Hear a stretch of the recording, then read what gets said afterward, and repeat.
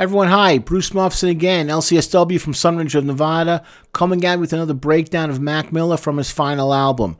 The song is going to be Jet Fuel, and another great song, no argument. This album was a classic, and again, unfortunately, it was his last album, but he really owned up to his greatness. What I want to focus on is several lines in the video, and not the video, in the lyrics itself that I thought were interesting. And the ones I looked at was, "Now I'm in the clouds. Come down when I run out of jet fuel, but I never run out of jet fuel." Okay. In the song, he's using jet fuel as a metaphor for the drugs and alcohol that he had used to deal with his problems. And drugs or alcohol have the effect of getting one high, similar to how a plane uses fuel to take off. Mac is essentially saying that he's constantly buzzed with his head in the clouds because he never runs out of substances to abuse. And I got this from a contributor. And also the song before, 2009, I also got that. I'm sorry, Dano. I got that from a contributor as well. So people have interesting asides about understanding him on a deeper level.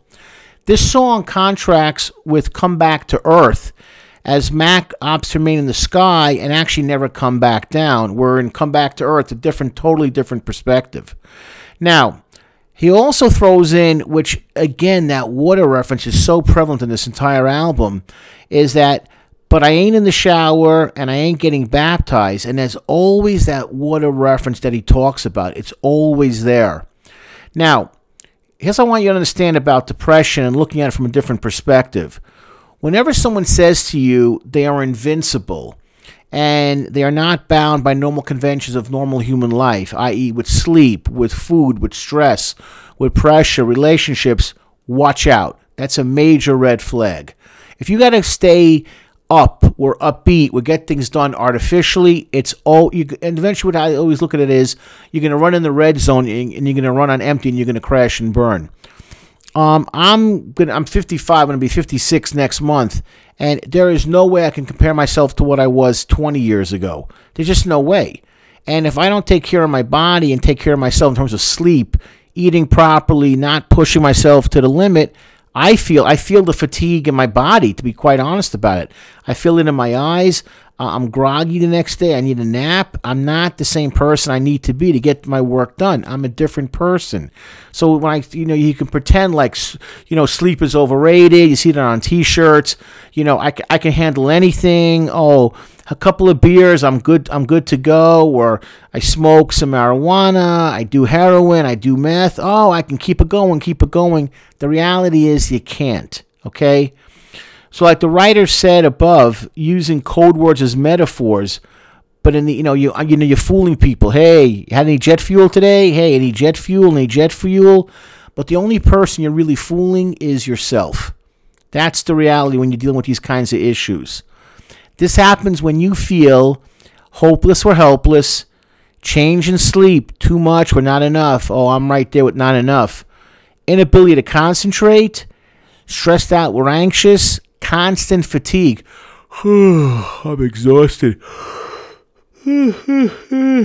Yawning right now. Okay?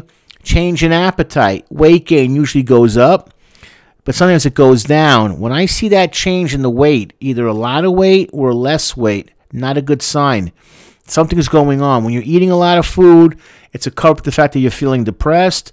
When you're not eating, often it's a sign of depression as well. I survive on coffee and cigarettes. That's not healthy. So when you start doing that, I know it's going to lead to something negative. You need stability. You always need stability in your life. And it's the highs and lows like this that are going to catch up to you. Mac was so clear in this song on how he was coping. And as I go back to those dealing with this in your life, or when you see this in your life, or you're dealing with family or with a family friend, this is what I want you to start to be aware of, these kind of nonverbal communicators, to be aware of what you're looking at. Look for these signs, okay? It's part of the nonverbal communication, but it really comes down to simply seeing something and observing something that's going on in front of you. Depression wants you to think that you're inured and above it, and that the drug and alcohol, gets you high, but it's an illusion. I'm not focused. I don't have to focus on the day-to-day grind. I'm up in the clouds. It doesn't work that way. That's the hidden demon in there. In reality, you're crawling around on the ground with no clarity with direction.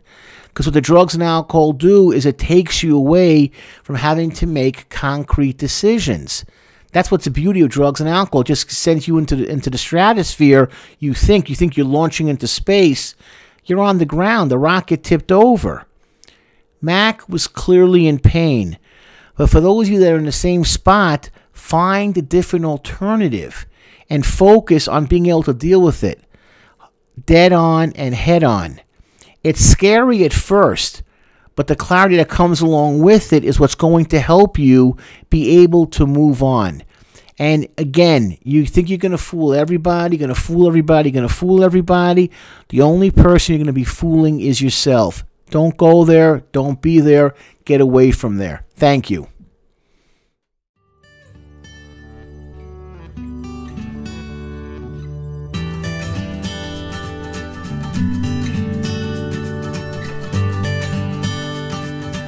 you.